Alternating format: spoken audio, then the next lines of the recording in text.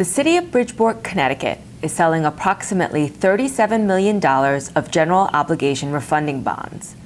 The bonds will be rated AA with a stable outlook by S&P Global Ratings due to Build America Mutual's guarantee, and carry underlying ratings of A from S&P and Fitch Ratings.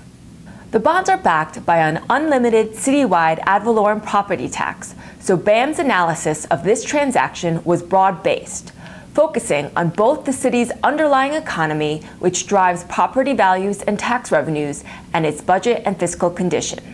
Bridgeport is Connecticut's largest city and has a large and stable tax base and population.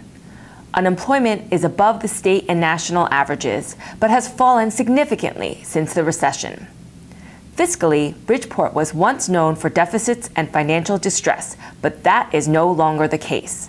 The city has posted general fund surpluses each year since 2013 and is forecasting a $1 million surplus for fiscal 2018 after proactively cutting spending because actual state aid revenues were $15 million below the level anticipated in its original budget.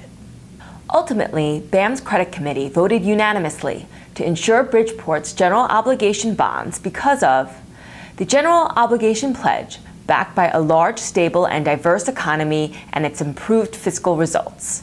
An official statement with complete information about this transaction is available, and a pre-sale BAM credit profile has been posted to our website. For more information about BAM or our analysis of this credit, please email us at creditinsights@buildamerica.com.